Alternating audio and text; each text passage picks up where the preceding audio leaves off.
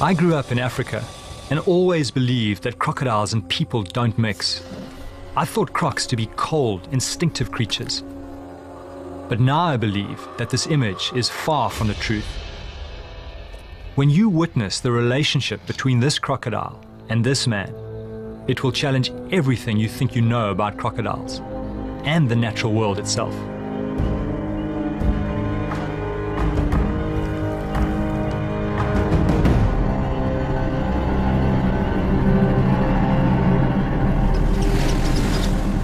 My journey of belief starts here in southern Africa, on a boat in the Okavango Delta.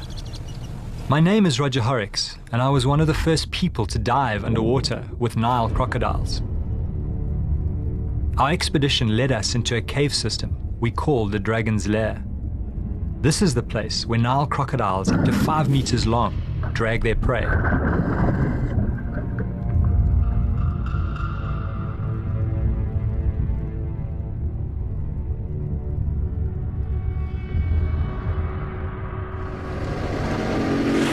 Our guide was veteran riverman Greg Thompson. The scary thing with crocodiles is they're one of the only animals that consider people as food. Underwater, we had an experience that challenged all that. We had an encounter with an animal that was just unlike anything we had experienced before. It allowed us to be so close. Why was this animal not showing any aggression? Why did it allow us to be with it for hours? These intimate moments revealed an aspect of crocodile nature I had not thought possible. It felt as though the crocodile had invited us into its lair, as if enjoying our presence. And I started thinking, would it be possible for a crocodile to form a bond with a human, an animal we've always thought incapable of feelings?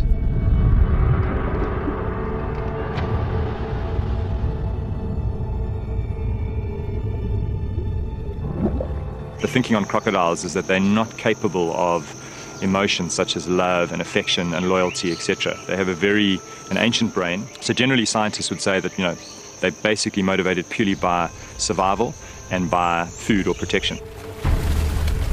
It was strange, and sometimes I think I simply imagined the whole encounter. But ever since then, I've been obsessed by this question. Can a croc understand and share the feelings of a human? In my search for an answer, I stumbled across what seemed an unbelievable story about a 1,000-pound crocodile who's supposed to live in harmony with a man. This man and this crocodile are said to live in Costa Rica. I had to investigate. Coming to Costa Rica, there's just this real sense of almost going back in time to a kind of prehistoric world. It has massive amounts of tropical rainforest, and it's bordered by 2 oceans. It is also the perfect home for the American crocodile. Some say American crocs are a less aggressive species than Nile crocs.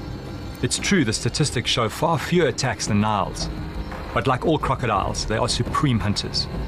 And in Central America, and Costa Rica in particular, they have most definitely attacked and even killed people.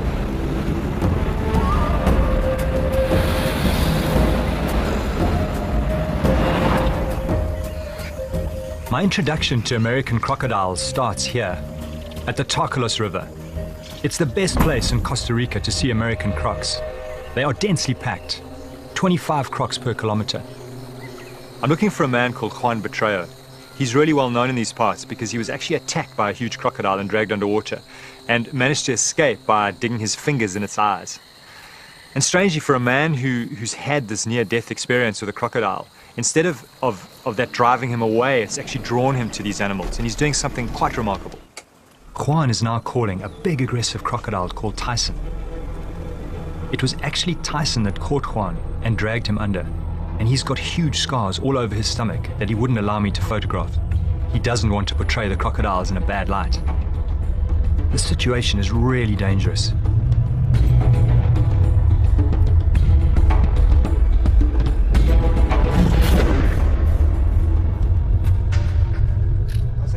Conocer a la gente que pues todos los cocodrilos no son tan agresivos como a veces parecen. Entonces, para darles a entender a la gente que hay que cuidarlos, que hay que conservarlos y que no son como a veces se cree que devoran todo y todo esto. Entonces, es para un poco más de concientización a las personas que no hay que tenerles tanto miedo, sino que hay que conocerlos. Watching this, it is very clear that these animals are capable of learning. There's an intelligence here. And what I found even more remarkable is that they are wild animals. In other words, they're living in a wild river, they're not dependent. And yet he had the sort of the sense to actually reach down and touch its nose. I mean, how had he found the courage to take the physical intimacy so far?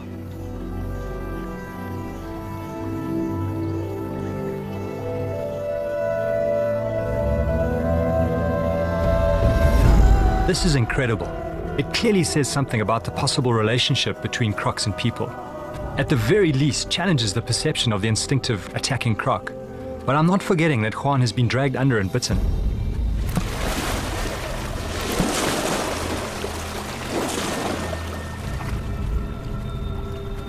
It's hard to imagine more intimacy with a croc. But Juan keeps telling me about Tarzan Cheeto. He's the man I heard about, who's supposed to swim with a huge croc. Juan told me to travel to the East Coast and find a girl, Jocelyn Aguera. She could introduce me to Cheeto.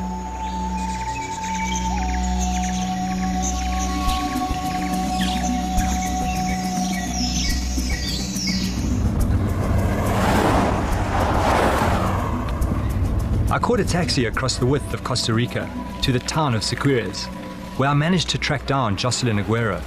She'd been attacked by a crocodile and saved out of its jaws by Cheeto.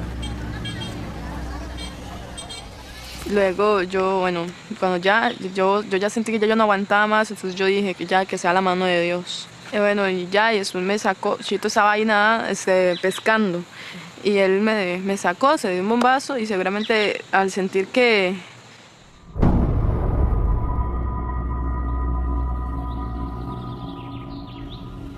Jocelyn led me to where Cheeto lived.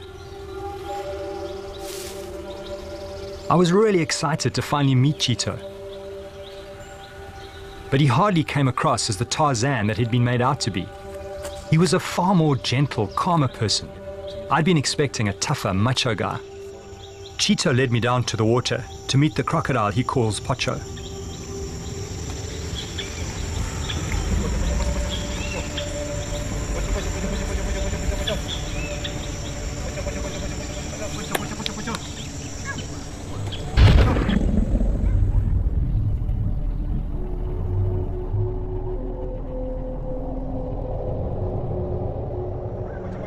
I felt a bit nervous, but I could immediately sense that Cheeto was not afraid. The crocodile seemed to be responding to his voice. I just can't imagine him actually getting into the water with this animal. You see the face? The eyes? He's happy, his eye, looking. See it? When you see the eyes open. ugly, Yeah. it's a little something happening, but he's really happy with this. The eyes. Pocho is a monster, at least 16 foot long, with a massive girth.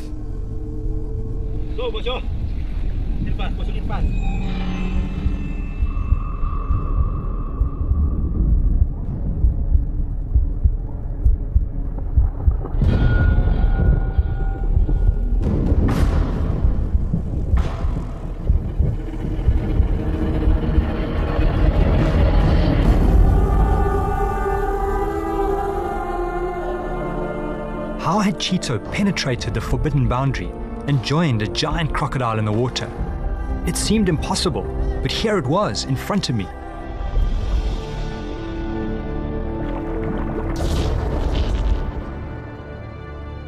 His life story is like something out of a fantasy book, not unlike Tarzan. It all started 23 years ago when Cheeto found a crocodile that had been shot by a farmer for attacking his livestock.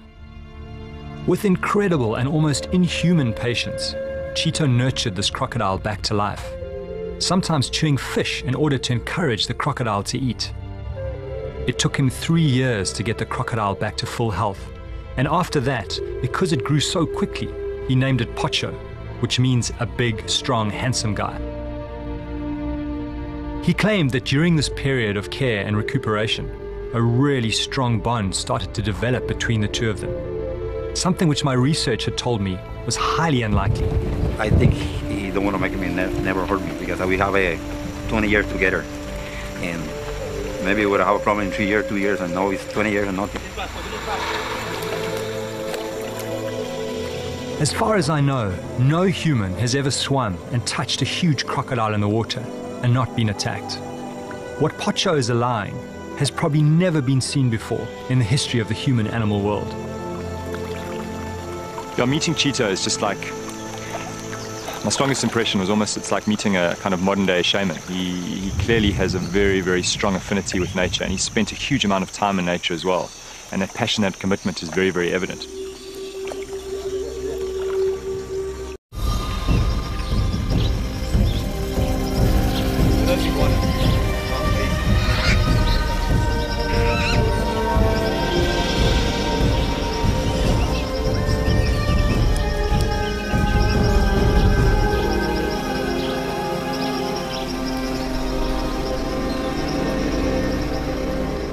As a child, Chito used to find injured wild animals and nurture them and release them back into the wild.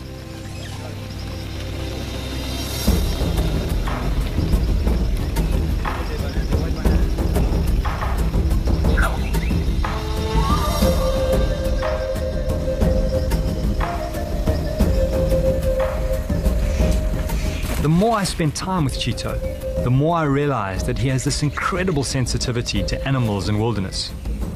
Could it be that the sensitivity gives him the edge? Is it this that gives him the ability to interact with Pocho? I'm really hoping that I can tap into this and develop this understanding in myself, get a better understanding of this mystery.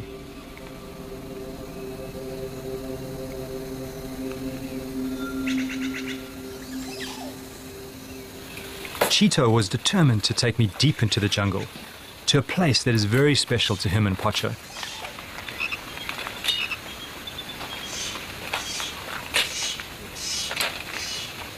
Okay, when Pocho come here, you see the same like a hole.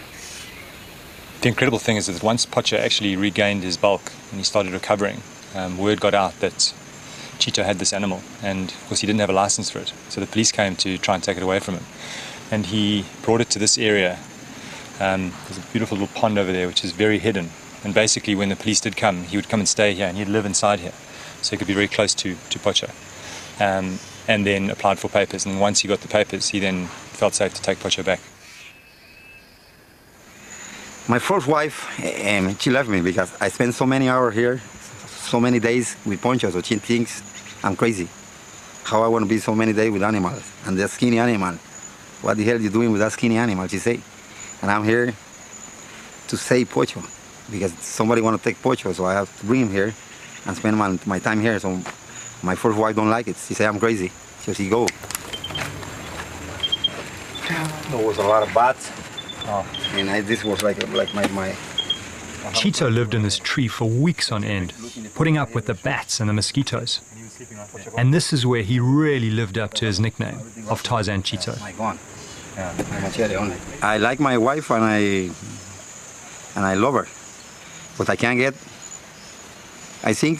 I can't get another Poncho, but I can get another wife, but I can't get another Poncho, because it's one in a million, and that was like a God give me a bless with Pocho. Now Chito's happily married to his second wife, and they have a young daughter called Shakira. No, nunca, porque Pocho es como un hijo para nosotros y uno nunca se sentiría celoso de un hijo hacia un padre. Son cariños diferentes.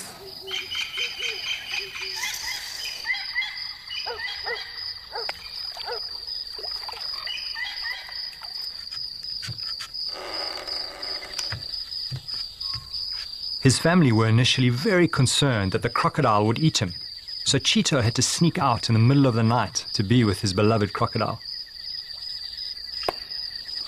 Chito's wife, Olga, thought he was actually out drinking with his buddies, but she became suspicious when he kept coming home with his clothes wet. Y él entró y estaba mojado, entonces yo le pregunté por qué, y me dijo que se había caído en el estanque que hay frente a la casa. Pero le seguí preguntando y preguntando y me di cuenta que era que estaba con el cocodrilo adentro. Yo me entrego totalmente a Pocho, el sentimiento mío. I give myself totally to Pocho. The feeling I have is like when I go to sleep. I feel very calm. When the night comes, I feel at peace in the natural world with Pocho. Full moon is the height of our coming together. It's when crocodiles are most alert because all the other animals are very active. It's the hunting time. His worst time is when it thunders. He gets out of the water I think he knows the lightning is dangerous.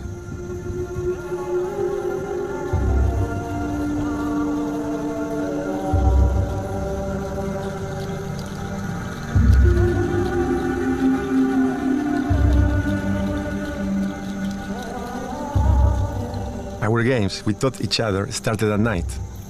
The death roll other crocs used to rip chunks of meat from prey became one of our first games. It was then I realized he could learn and remember. Pocho is so clever. This time at night, for me, it's like being with God. Cheetah just seems to have crossed what I think many people would just see as an impossible boundary. Crocodiles are really aggressive at night. It's when they hunt. And yet he somehow seems to have turned this to his advantage and actually used it to build intimacy with this animal. I'm just getting such a strong sense that they are actually capable of emotion more than we would have, ever imagined.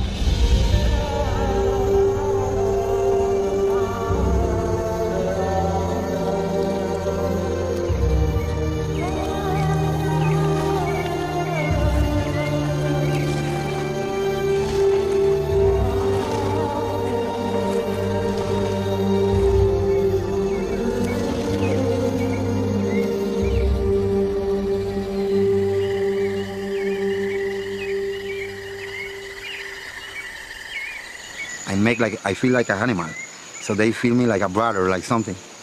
But if I don't feel like an animal, I can't go close to them because I feel they want to think I'm a people and I want to hurt them. Once Pocho was big and healthy again, Cheetah released him into a nearby river system. Waking up the next morning, Cheetah couldn't believe his eyes. There was Pocho sleeping on his veranda. After that, he tried releasing him a few times again, but the same thing happened. And so Pocho became part of the family, his daughter Shakira growing up around this huge animal. A mí me gustaría ir a la laguna y jugar con Pocho, pero mis papás no me dejan.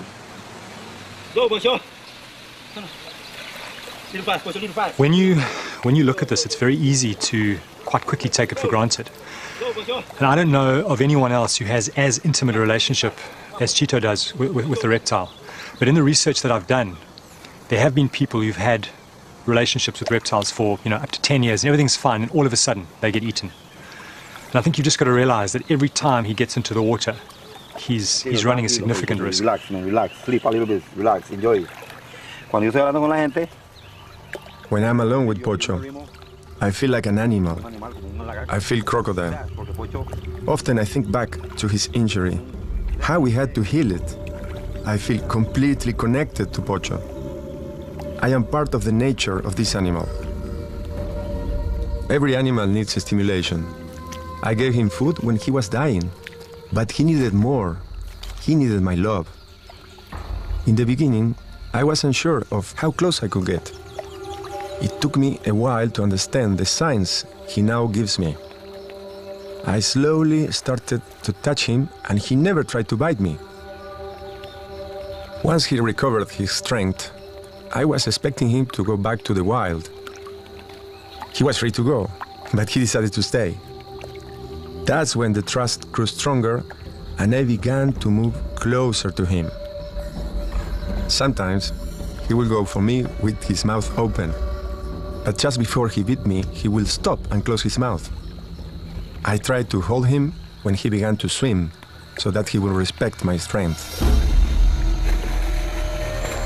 At first, I was scared when he got crazy and threw me off. Then I learned to read his moves. So much of his feelings is in his eyes. When Pocho is anxious, you can see a lot of blinking in his eyes. His eyes says plenty. When he's happy, his eyes are normal. I can tell this because I look at his eyes every day.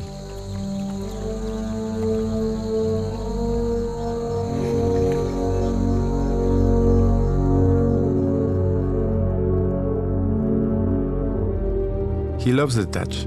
He loves me. He also watches my eyes.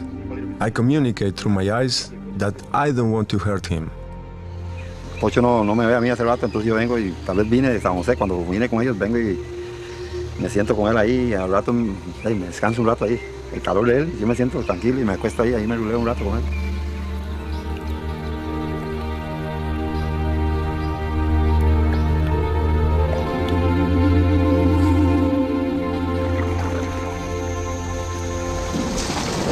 I think the one thing that you can't discount is that this animal was shot in the head, so it's not inconceivable that that has somehow modified its behavior.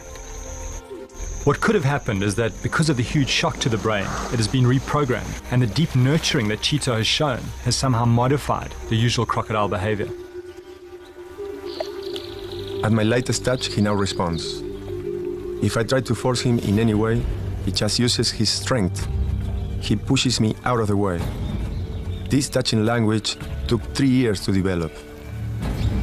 There is another form of communication. You see, crocs can feel a struggling animal from hundreds of meters away.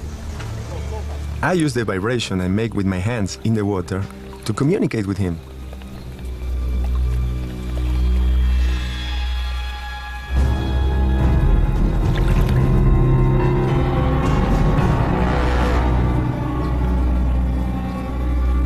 Now he comes to me. He loves the touch. But he also likes to touch me with his body. Very gently when he's happy and with strength when he's agitated.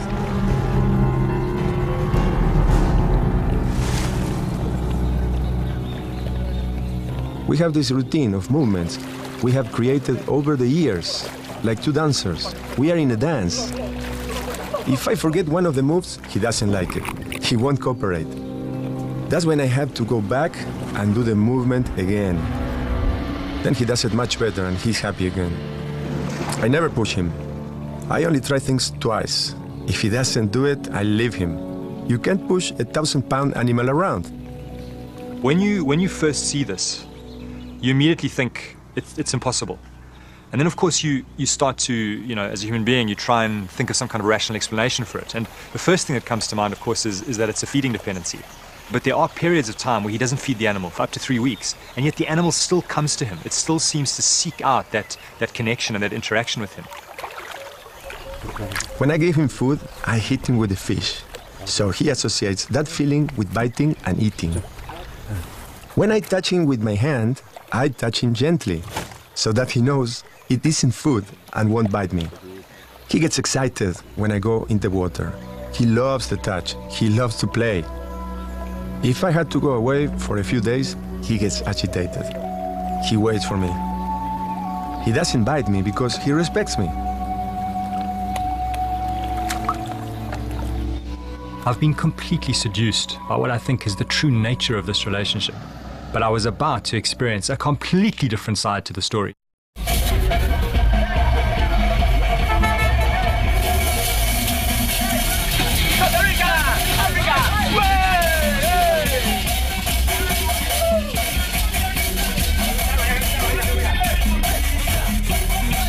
I was suddenly swept up in this musical journey through town, which was actually a way of advertising the show that Cheetah was going to be performing on Sunday.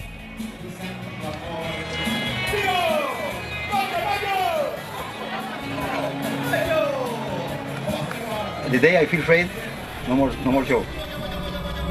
As I watched all these people arrive and a circus-like mood starting to develop, I just felt really uncomfortable on so many levels. There was all this money changing hands, and that leads you to question the motive. It always does. Is he looking after this animal because he loves the animal, or is he just looking to make money?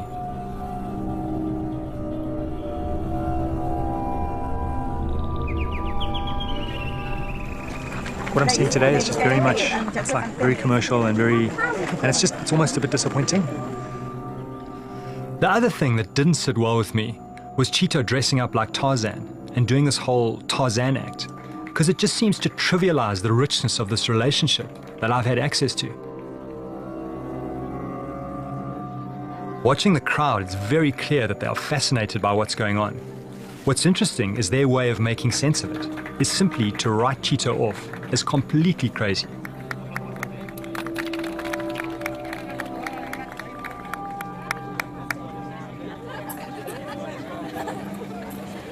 I thought, I can't believe this. And it's unbelievable. I mean, I would never do that.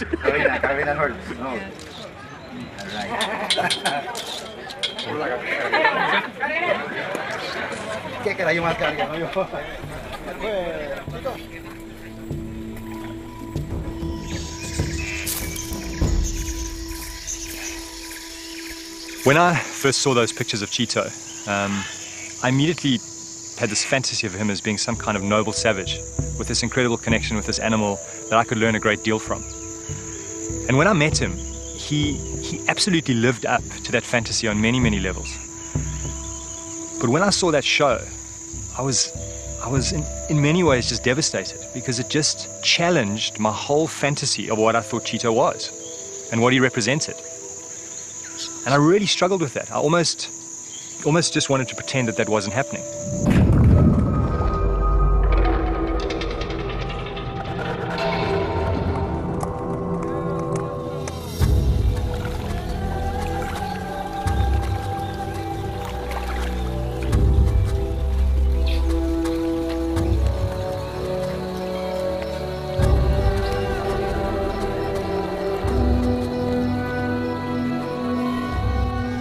And now I'm starting to wonder if Pocho would relate to all people like he does to Cheeto.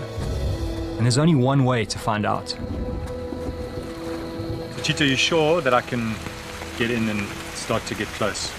Yes, we worked a little bit this morning and the crocodile is kind of feel you already. Okay. So don't afraid. Okay. Trust me, okay? And trust the crocodile. Okay. When I say, you stop a little bit. But don't run away, okay. Because if you run away, the guy want to take you afraid and he want to follow you. Okay. So you feel, man, strong, and looking face every time. Okay. And a very nice smile.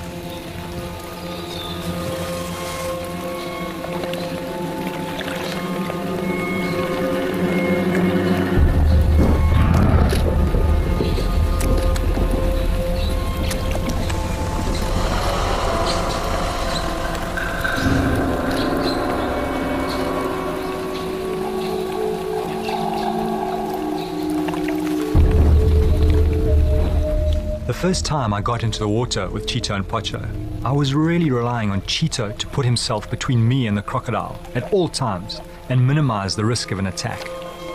The only other person that got into the water with them had his ribs broken when the animal just lashed out with its tail.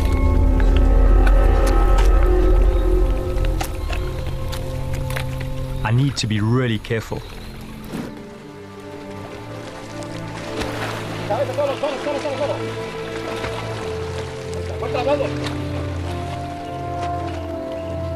I'm starting to get a richer picture of the language of the crocodile.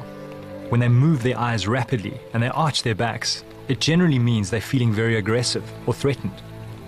They're also incredibly sensitive to any form of sound or vibration, and they can pick that up over very large distances.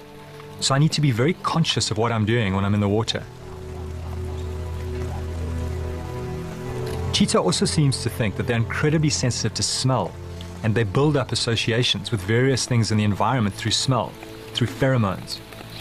But it got quite hairy at times where I could sense that crocodile wanting to come in, and I just had to trust his ability to kind of read and manage the situation. Well, I think everything in the natural life move and have something they can understand. But you have to have the direct communication, the chemic. So you want to have it, and you do it with heart, you feel it. If you don't do something good, you don't want to have nothing. So, Pocho, no, tranquilo, Pocho, Pocho. Wow.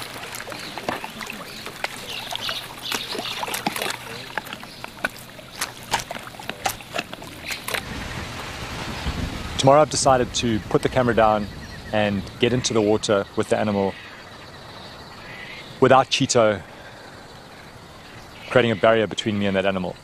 I've learned the easy things. I've learned the cues, the arching of the back, the rapid eye movement, the things that you can learn from distant observation.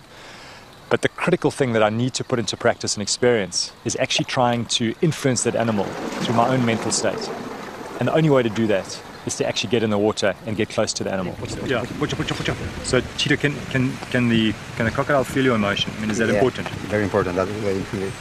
The way it's checking you. So you can feel. Very special guy. The rain is not so good, but this guy good, okay? So you only trust me. Yeah, I trust you. I need you take off your shirt, you know, because Poncho maybe... Cheeto wanted me to take my shirt off because the croc is used to him in the water without his shirt. When Cheeto's working with Pocho, he's constantly talking to him as if he's talking to a human. And what's more important than the words themselves is the actual way they're spoken. I'm really just trying to control my fear. Yeah, I think the risks. I mean, we weighed up the risks, and the risks are fine.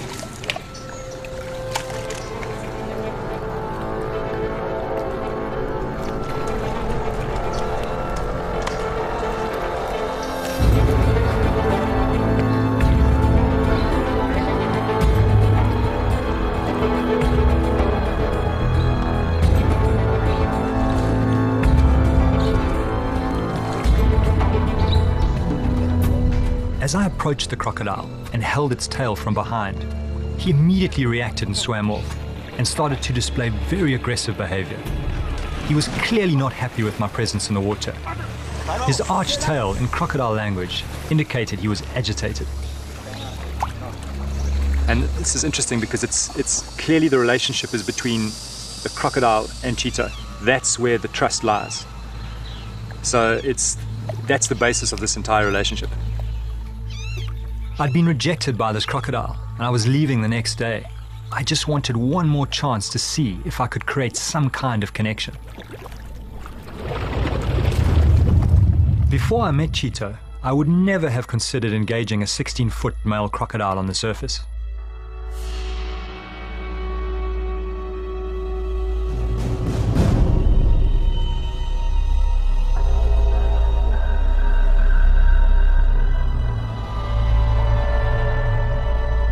As that animal approaches me, I'm constantly running through my mind what Cheeto has taught me.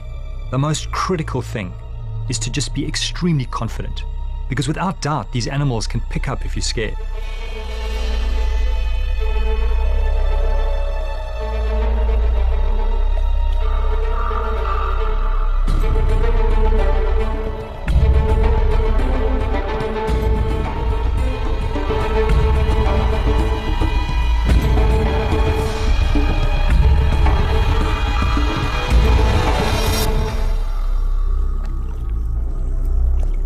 As Pocho disengaged and swam past, I reached out and touched the dragon.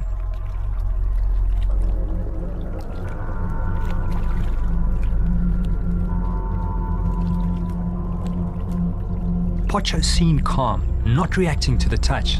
But then as he came round to circle me again, something changed. He hissed, and I felt really threatened.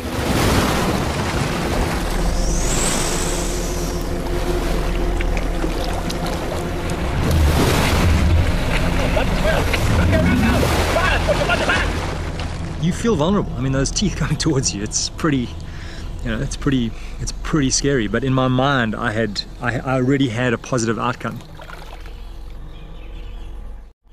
Estresado, entonces le puse la mano en la cola y me hizo un toque en la cola ahí como que... Y ahí iba. Y al primer tiro sí que iba a explorar, pero el segundo tiro tal vez iba como no a comérselo, pero como decirle que fuera de aquí. O sea, no sé, algo así como que él defendiendo su territorio. Pero ya el segundo tiro sí venía... O sea, no lo vi que venía, desde que venía allá ya venía como muy más loco, ¿entiendes? Explíquele eso. It's very clear to me that Cheeto and Pocho have a lifelong bond. And for me to form any kind of connection with this animal would take years of hard work. Being in the water with this animal made me realize just how reliant Pocho is on Cheeto. And the problem is that Pocho could easily live to be over 100 years old. So what would happen to the crocodile when Cheeto dies? The plan is that when Shakira gets to 18, she will start to learn the crocodile language and slowly take over the care of Pocho. Porque él es parte de mi familia y yo siempre he estado con él y yo lo quiero mucho y lo voy a cuidar cuando esté grande y lo quiero mucho, mucho, mucho. Por mucho tiempo lo voy a cuidar mucho, mucho.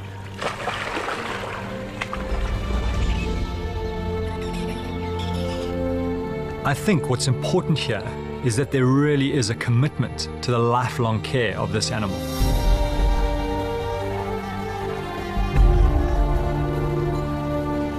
Cosas que ha hecho, que I have shared a great deal with Pocho when we are alone. Things that he has done to me, nobody has seen them. If I have a problem or a difficult situation, I come to him. I speak to him. I feel that he understands me and he answers me back, like saying, be patient.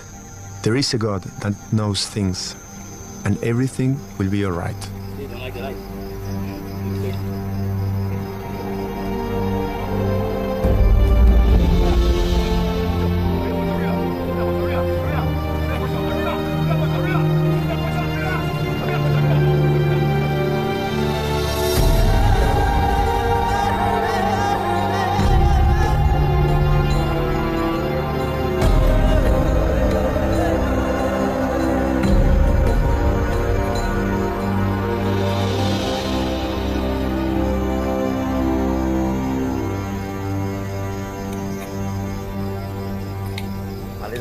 Las relaciones con animales es muy importante para todo el mundo, que ellos puedan.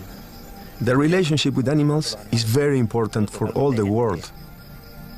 People don't understand, but people like you who are close to nature get it fast.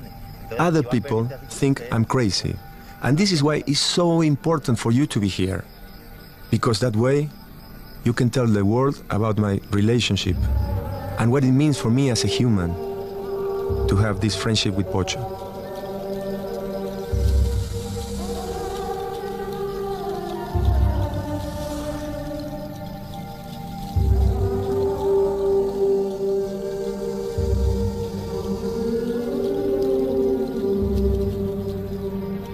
Chito's relationship with this ancient creature is based on over 20 years of commitment and love. Chito has taught me that humans have the potential to form deep bonds with crocodiles. This changes my whole perception of what I once believed to be a cold, instinctive animal. I still have so many questions, but I leave behind perhaps the greatest mystery I have ever seen, with the knowledge that the primal connection I felt with the crocodile in those caves in Africa was true.